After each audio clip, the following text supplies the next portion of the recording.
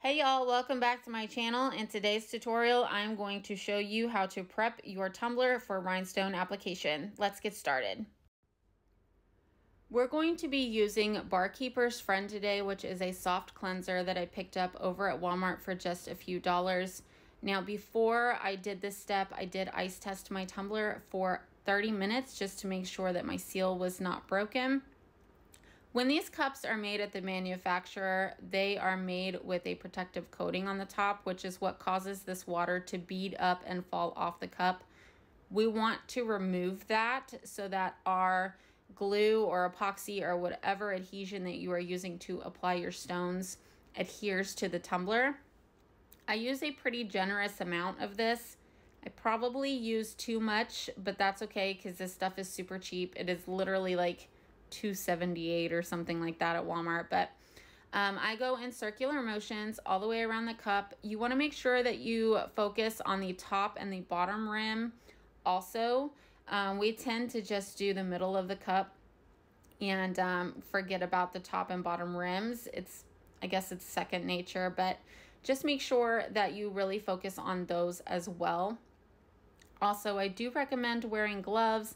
Last time I prepped a whole bunch of cups, I was lazy and didn't wear gloves, and my hands were literally peeling for a whole week. It was terrible. My hands were dry.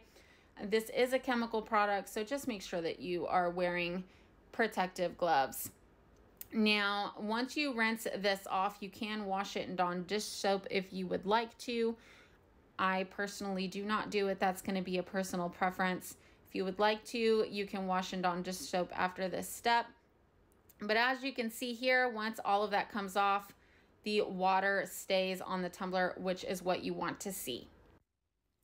Now that we have removed the protective coating from our tumbler, we are going to tape off the top and bottom of our tumbler with electrical tape and use our cup edging tool to cut the remainder of the tape off. Now, the reason why I like to use electrical tape is because I can stretch it. I pull mine kind of tight and stretch it to where it lays completely flat on the bottom of my tumbler. So that way, when I'm using my cup edging tool, I get a straight line all the way around the cup. Now, if you don't have this cup edging tool, you can find the link for it in the description box down below. The reason I like to do both the top and the bottom is because I want my paint sealed. Sealed meaning once you use the glue or epoxy or whatever type of adhesive that you like to use on your rhinestone tumblers, that adhesive is sealing that background in and also adhering the stones to your tumbler. I don't want that paint along that top rim to where it's not going to be sealed properly. I don't want someone putting a lid on this tumbler after washing it and having paint flakes or anything like that end up in their drink because it can make some people sick. It's not safe to do. So I do highly recommend that you tape off both the top and the bottom of your tumblers. Now, as far as the very bottom of the cup goes, I am not going to tape that before we spray paint because later on we are going to be removing the cap of the tumbler for our glitter butt. Today I am using Rust-Oleum spray paint. I like to use both spray paint and pop of color paints. Today I chose spray paint because I am running out of time. I have to go get the kids from school, so it was just easier and more convenient for me to do it that way. I also have this amazing rim that goes on the inside of the tumbler. Tumbler shield is what it's called. I love using them because after I spray paint my cups, I don't have to ever clean out the inside of my tumbler. So I will leave a link for that in the description box down below as well. And I know mine is really dirty, but I haven't had a chance to wash it yet. Once I spray painted this, I did allow this to sit overnight before we moved on to our next step. Now that our paint is good to go, I'm going to remove the electrical tape from the top and bottom rim of the tumbler so that we can get the cap off the very bottom and prep for our glitter butt. Now, in order to get the cap off of the Still Magnolia tumblers, you're going to need a very tiny screwdriver. You can get these at any home improvement store, and I also like to use a hammer.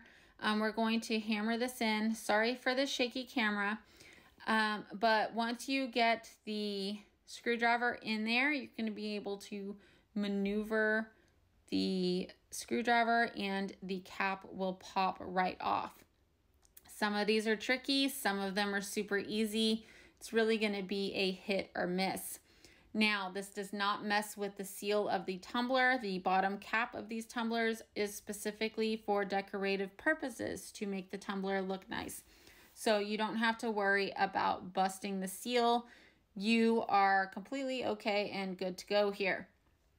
So now that I have that off, I'm going to sand the bottom with 400 grit sandpaper. Be very careful of the rim of the tumbler. You do not want to get scratches on that rim because you're not covering that with rhinestones or epoxy. So just be mindful of that. I also cleaned it off with some 99% rubbing alcohol. Now I'm going to wait for that to dry and I'm going to prep my logo tag. These came from Missy's Doodles. I like to paint 2 coats of acrylic paint over my name just to make my name pop just a little bit more. And once that is done, I will go in with CC DIY Prime Time first on the bottom. And it usually only takes me about 1 coat. I'll clean up the rim a little bit just in case I was sloppy, which is basically 100% of the time. And then I will hit it with a heat gun. Now, before you put your color on, I'm just using basic folk art acrylic paint here.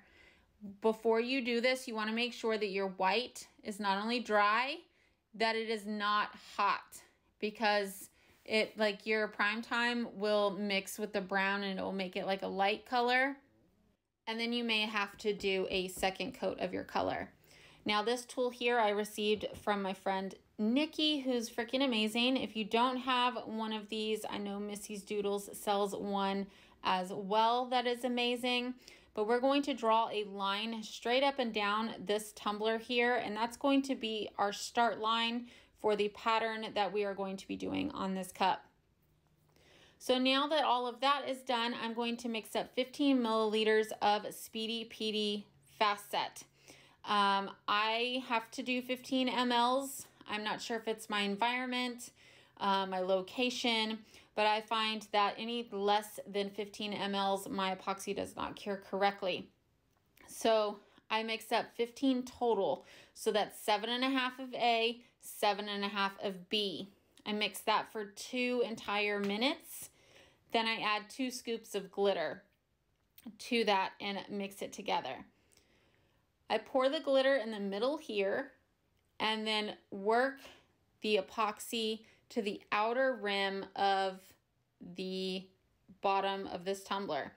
You will notice when you take the cap off of these tumblers that there is a lip. We want to make sure that we fill up this lip first before doing the middle section.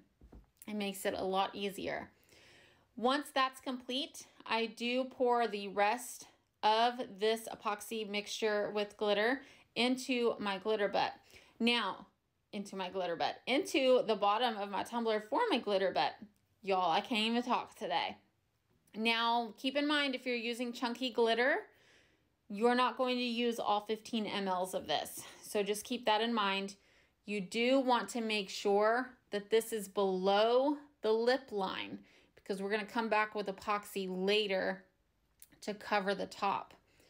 Now, once this is done, I will torch and then torch again at 5 minutes and 10 minutes.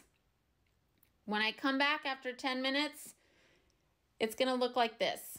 You can see some movement in it, but the outer is not moving, just the middle.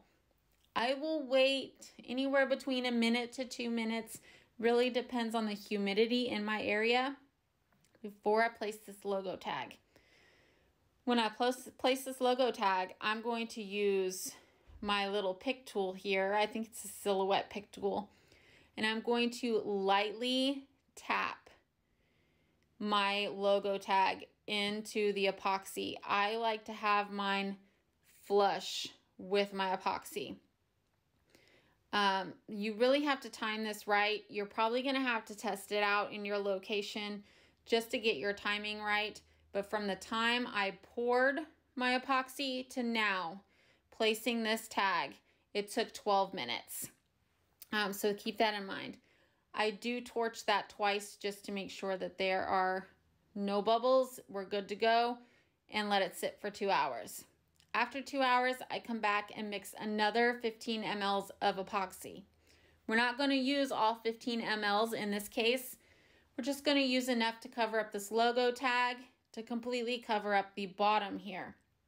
This is why I said we wanted the epoxy just underneath the lip, and that was so we could come back and close it out with this finishing. Sorry you see me taking it off the table. I'm actually putting it in front of my window at eye level to make sure that I have it spread evenly. And once it's spread evenly, I do let it sit for a minute, and then I will torch this twice as well, usually within 5-minute intervals, just to pop any type of bubbles. And we'll let it sit again for 2 hours. Now don't worry, I did not waste the rest of this epoxy. I usually prep multiple tumblers at a time, specifically for this reason, so I don't waste any epoxy. Now that our glitter bet is done and dry and ready to go, I have some Bob Smith 2-part epoxy here. I'm mixing equal parts on a Post-it note, and I'm going to be applying it to my tumbler using this silicone tool. After I'm done applying it, I will rinse off my silicone tool with some acetone just so I can use it in the future. Now I already have the 2 colors of rhinestones from my pattern counted out and in my tray here so that I can go ahead and get started with my first row. This tray that you see here is amazing. I got it from Serious Creations. I will tag them below if you would like to check out her stuff. I have quite a few of her items and I absolutely love her products. But as you can see here, I am just placing these stones all the way around the rim in the order that the pattern says to apply them. So you are going to continue this all the way around the top rim of the cup until you come to the very end of your pattern. Now keep in mind, I am using a 24-ounce plump. This calls for 50 stones for each row. Sometimes the cup is hit or miss and you may have to even out your rhinestones on the top.